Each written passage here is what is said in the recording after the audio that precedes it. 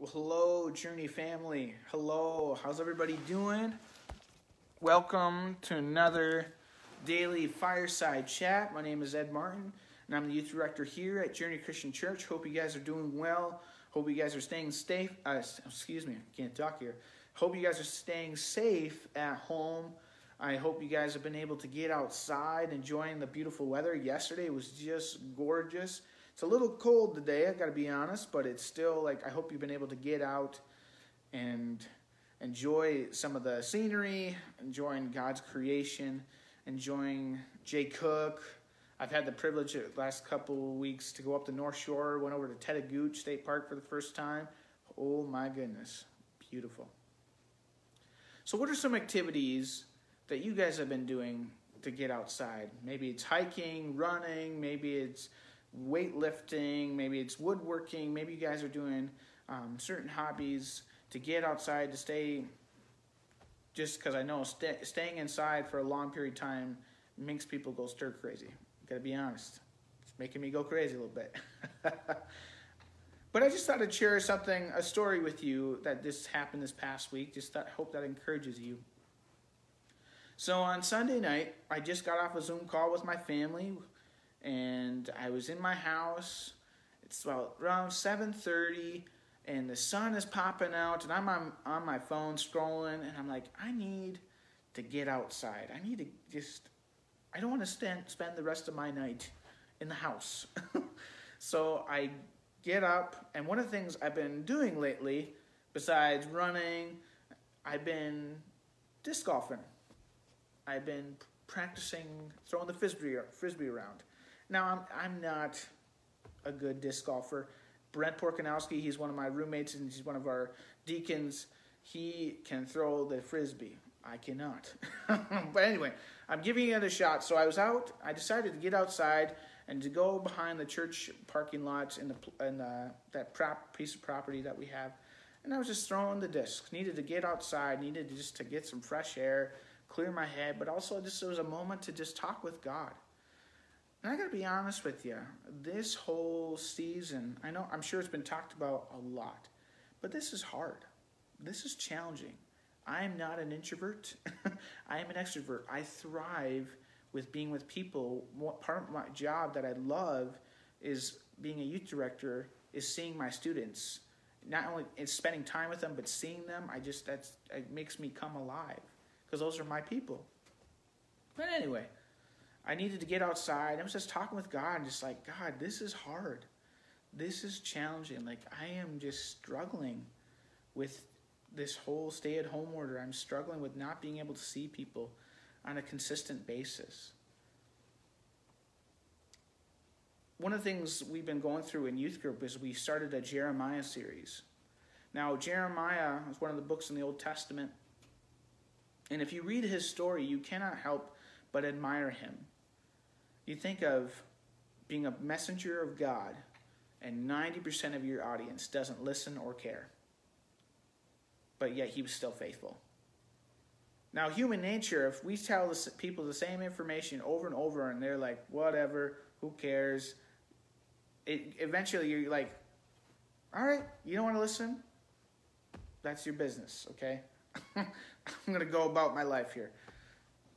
But Jeremiah was faithful. He was faithful. He was called when he was 17 years old. God used him as a prophet to Israel and to the world. In Jeremiah chapter 20, Jeremiah has a little breaking moment. He's thrown into prison, or into the stocks, it says, for a night. And he's thrown into prison by a priest. Now, priests are the people that are supposed to minister to the Lord. And so you can tell you how corrupt Israel was at the time, where Jeremiah is preaching God's word and a priest throws him into jail for it. Tells you how messed up it was at that time.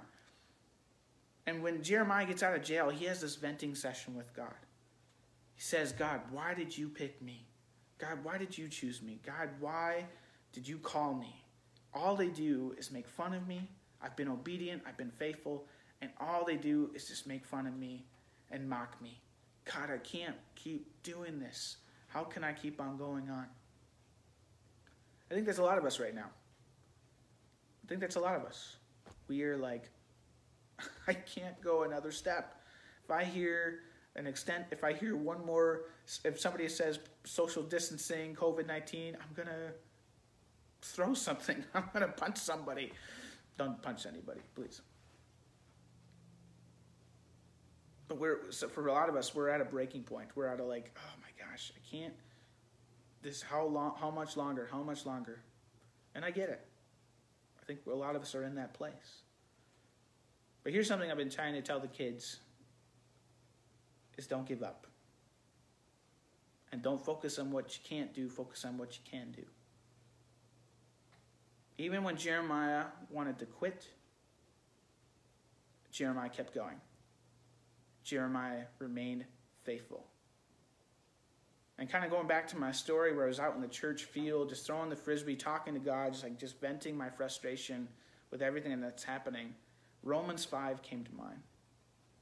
Romans 5, verse 3 says this, and not only that, but we also glory in tribulations, knowing that tribulation produces perseverance, perseverance, character, and character, hope. I don't believe God created or caused this virus, but God's given us opportunity to grow in this season. And God is shaping you, God is shaping me and molding us into his image. To be a follower of Jesus isn't just to make disciples, which it very much is. It's also being made and conformed to the image of his likeness, Jesus. And so when things are hard, it can be tough. And sometimes those moments we want to quit. We want to just I don't want to keep on going. But I felt like God was trying to remind me is that he's shaping me. He's molding me. He's producing perseverance. Perseverance produces character. These moments are hard, yes. But God is, we won't know right now the fruit in this season. But in time, maybe 5 years, 10 years, we gain perspective.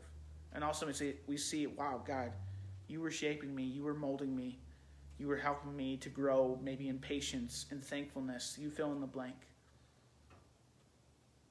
So just like Jeremiah, where he's like, I can't keep going on. It says in Jeremiah 20:11, Jeremiah says, but the Lord is with me. The Lord is with you. So even when you want to quit, even when you want to give up, God is still with you. God hasn't left you. It says he will never leave us or forsake us. So God's still with you. God is still for you and not against you. Amen? Amen to that. So I hope that encourages you. Don't quit. Don't give up. Keep pressing on. God is shaping you and molding you. And these are look at these moments as opportunities to grow maybe in patience, thankfulness. He's producing character, perseverance, and the end goal is he's shaping you and molding you into his image. So let me pray. Jesus, I thank you that you are with us in every season of life, in the good seasons, in the bad seasons, in the hard seasons. And I pray for everybody listening. God, I pray, Lord, that you would encourage them. Holy Spirit, I ask that you would fill them up. Thank you, Lord, that you have never left us and that you won't forsake us. And that's the same thing for me and for them. And Lord, we pray. We pray for an end to this virus.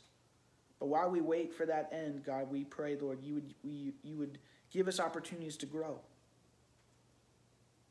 Thank you, Lord, that you're producing character in us, producing perseverance, and that we have a hope that does not disappoint.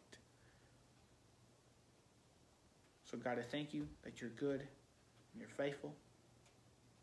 In Jesus' name, amen. Well, thank you for tuning in today.